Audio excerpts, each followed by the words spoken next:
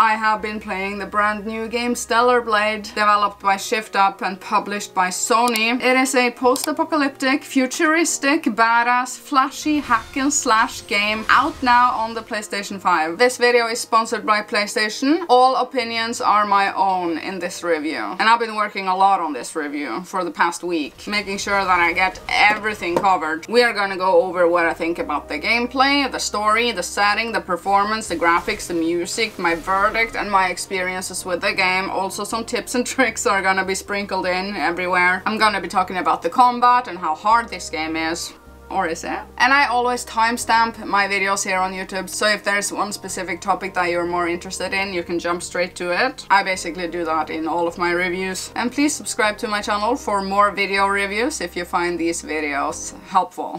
Okay, so we are jumping straight to the main point of the game, the gameplay. What is Stellar Blade like? Well, you control Eve, a space colony dweller sent on a mission back to Earth to try and reclaim Earth back from some alien invaders called the P.O.box. Absolutely awful looking creatures. I mean, hello. I gotta say, the enemy designs, they're some of the most disturbing enemies I've ever seen. Stellar Blade is not an open world, it's more like an action-adventure where you progress your way through various locations from one campsite to the next. Some areas in the game are more open, where you can freely explore, and other areas of the game are more confined and restricted. So it's a mix of both. And the campsites, they are generously spread across your journey. Now, at these campsites you can rest, you can save, replenish your potions, spend skill points on this machine, and also do upgrades to your exosuit. There's also a record player where you can change the music that's playing while you're at the camps. Now, I want to say that the gameplay is very exploration heavy, for me at least. That is what I like to do in Stellar Blade. I am exploring everywhere. I am trying to find all of the secrets and chests and all of the documents, and it feels like there are secrets everywhere. At least that is what I find myself doing all the time. There are ladders, there are ropes, cliffs, and platforming-like areas. And often when you come across doors that you can't open, you will find out later that they serve as a backtracking shortcut for you to open from the other side later. That happens sometimes. There are plenty of collectibles to find, like notes and skill upgrades on some human remains lying around. And basically I am trying to find everything. I'm very thorough when I'm exploring around in this game. You can also sometimes find outfits, and of course another collectible in the game are the soda cans. Later you get like a display case where you can see all of the soda cans that you have collected, so that is a collectible, and also an achievement to collect them all. They're kind of hard to find, I gotta say. Now, Eve can also swim and dive, which you should always do when you find a body of water. Often there are hidden stuff to find that way. A couple of hours in, you get to a hub area city, and you also unlock a map.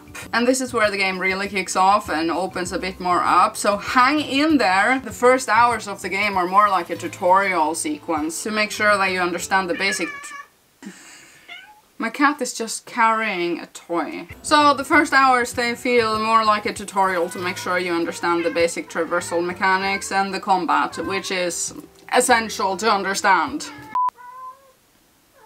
She is fine. Okay, be right back. In this hub area city, there is a bulletin board containing a lot of side quests for you to tackle. Also, there are plenty of NPCs with side quests for you to pick up, tons of flyers and documents with lore to the world lying around, which I now feel like pushes us into the story section of this review. Now, I found the story to be super vague in the beginning, not giving us much to go on at all. Made me super curious about the world, what is going on. I want a timeline, so super vague in the beginning makes you intrigued into knowing more. The game starts off with kind of just throwing you straight into it, with Eve and her comrades trying to land on Earth, but they are attacked by P.O.box. Everyone gets killed, but Eve is rescued last second by Adam. So there's Adam and Eve. Clever. Later you are taken to that city that I mentioned, and the story is full of politics. So far into my playthrough, I'm feeling hungry for more information on the lore of the world, and I feel like most memory sticks and flyers are short, and I just want to know more, you know? The game is kind of sprinkling the story and the lore to you as you play, kind of slowly. But I feel like that is a good thing. It also pushes me into playing this game, and I want to know more, that sort of thing. Now, I gotta say, the main story is a tiny tiny bit predictable. I am already predicting something. We will see if I'm correct. Like right now, as of recording right now, I am 20 hours into the game and I'm already feeling something that is gonna maybe happen. The general themes of the story is like there are people in cryosleep in cryopods, maybe a bit of corruption and some injustice, post-apocalyptic stuff, you know. Now this is for me a gameplay game, and other than the exploration aspect being really strong in this game, there's something else that really shines, and I want to say that is the combat. And the combat can be a bit hard. Now there are difficulty settings in the game. I am playing on, you guessed it, easy. Now it's a parry, block, dodge and roll combat with all sorts of combos that you can do with light and heavy attack. Just about any input combination is a combo. It's a flashy and beautifully satisfying dance when you perfect a parry, for example, and when you perfect a dodge roll followed up by an attack. The skill tree that you access at camps can have you unlock more combo options and more potion storage and other attack and survival upgrades. You also have 4 special skills that you can sometimes use, but these are not spammable, so you should use them somewhat strategically. And also later you get even more moves, so there's plenty of things to unlock in the combat as you play. Enemies also have a shield and they have a balance, so like there's plenty of depth to the combat. And like I said, the combat just gets better and better and truly satisfying once you just understand it. When you understand how to block, parry and roll. Beautiful stuff. Now, I am no expert, so I find some of the bosses actually difficult. I'm dying on average a couple of times on every boss. But I mean, all of the smaller mobs I totally annihilate. I've gotten that strong and that good. There is a gun for you also, for some long range attacks, but I don't use it. Also some other combat items are available, but I don't really use those either. But there is a mission in the game, a bit in, which is guns only. And that was kind of fun. Now, I love doing sneak attacks. They are so incredibly powerful. Sneaking up on the enemies from behind, that's so much fun. And you can also assassinate enemies from above. When it comes to equipment, you have upgradable exospines to equip and other stat increasing gear to further customize your playstyle, your build. Cosmetic wise, you can collect a bunch of outfits, which I know a lot of you are very excited for, earrings and such, and also you can change your hairstyle and hair color once you have unlocked the hairdresser. Personally, I have found my favorite outfit, and it is this one. I love it. That is my favorite outfit. Also, some of the other outfits are cute, but I'm loving the black suit. Also dyed my hair gray. Looking really good. Now, presentation. Here I will be covering graphics, music, sound effects and voice acting. I think this game is graphically pretty. It's a game that looks good with sufficient attention to details, especially on the outfits. They are looking really good. The world is believable. It is dystopian. It's post-apocalyptic, really pretty. The clashing of the swords looks so good. And it also sounds good. You can really feel that this is a AAA game. I found several of the locations very interesting, with its weather effects, the sun rays, basically the entire theme of the locations and what they're going for. Every single dialogue line in this game is fully voice acted in English, which is what I prefer.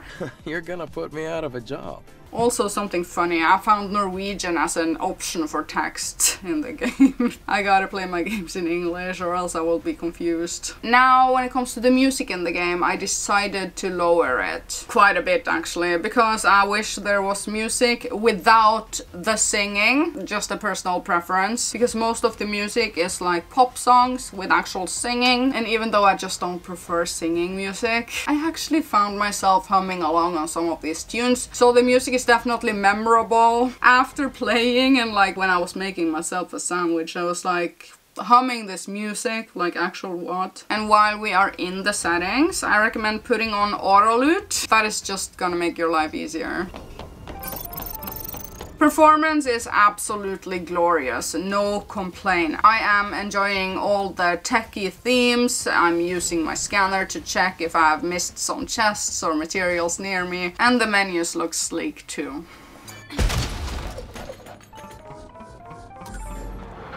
Now my verdict of Stellar Blade is that this is one of the best games and the best releases for me this year. That is how much I am enjoying it. I'm very much enjoying my time. It feels so good with a rumble in the controller, this controller. It's just such a satisfying game. Exploring the world is so much fun and the combat is so good. Platforming was, I gotta admit, really difficult for me in the beginning, but now I am such a platforming goddess. Playing on easy, I think it is just the right amount of challenging for me. But if you are the type of person that likes it a bit more difficult, that option is here for you as well. I'm doing every single side quest, I'm trying to collect absolutely everything in this game. I'm having fun with the combat, experimenting a lot, and I am simply taking my time. It's really a full-blown action RPG game, and I didn't realize it until now how hungry I was for this genre right now. It is well worth your time. Another stellar game for the PS5. Now you also unlock double jump a bit into the game, that was fun. And also I enjoy smashing every single crate that I find and wrecking havoc.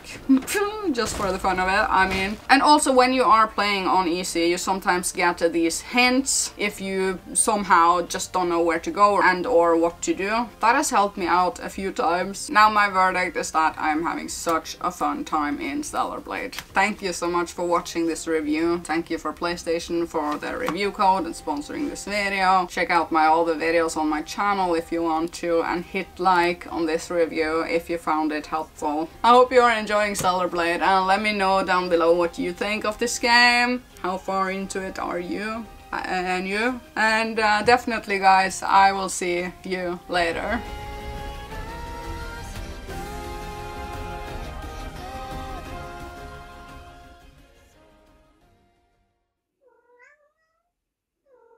Bella.